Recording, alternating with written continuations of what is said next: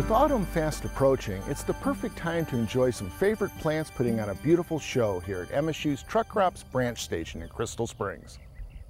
One of my absolute favorite fall plants that commands attention is pampas grass.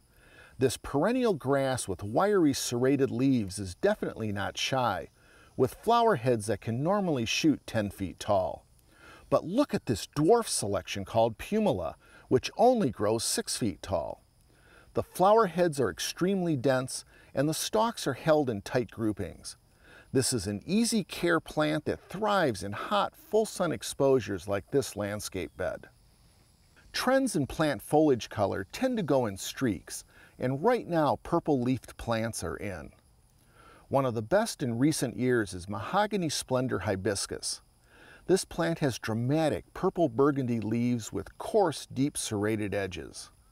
Mahogany splendor is perfect for our hot and dry Mississippi gardens.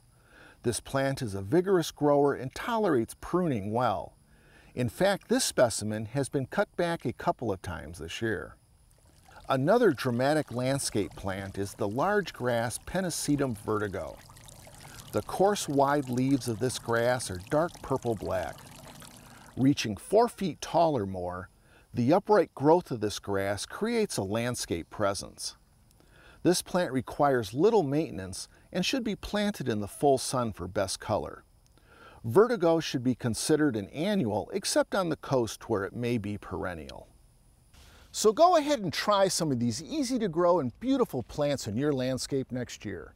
I'm Gary Bachman for Southern Gardening.